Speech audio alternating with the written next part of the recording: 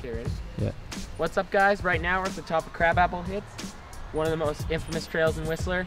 Has the biggest jumps in the bike park and is known for hosting the World Whip-Off Championships.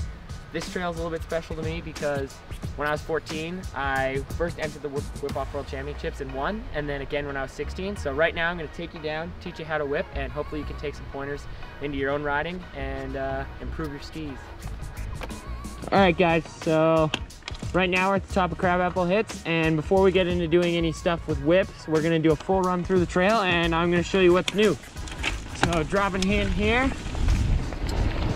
They've changed a few things this year, starting with this little squirrel catcher into a left hip, woo!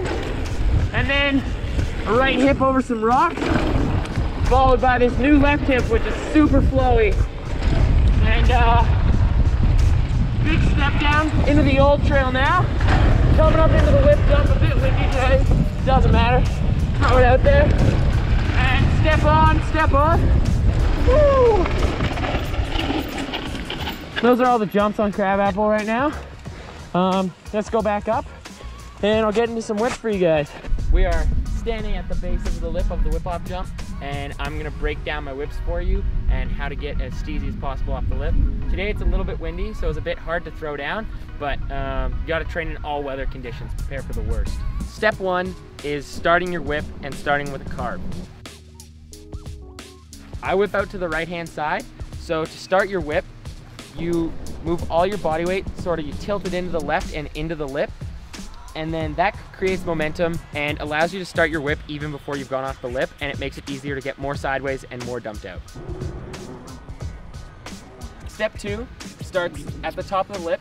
Right when you leave the lip, there's three different methods you could probably use. The one where you turn your bars in like this and press over with your topside hand.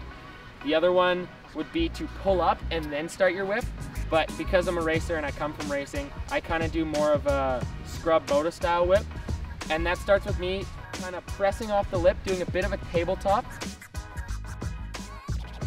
I bring my topside hand kind of into my body and press with my outside hand. I table the bike out and push with my legs. And as I do that, my bike sort of starts a tabletop and becomes flat like this. And when I get to my maximum sidewaysness, I kind of stand the bike up, and that makes it look more dumped out and more sideways.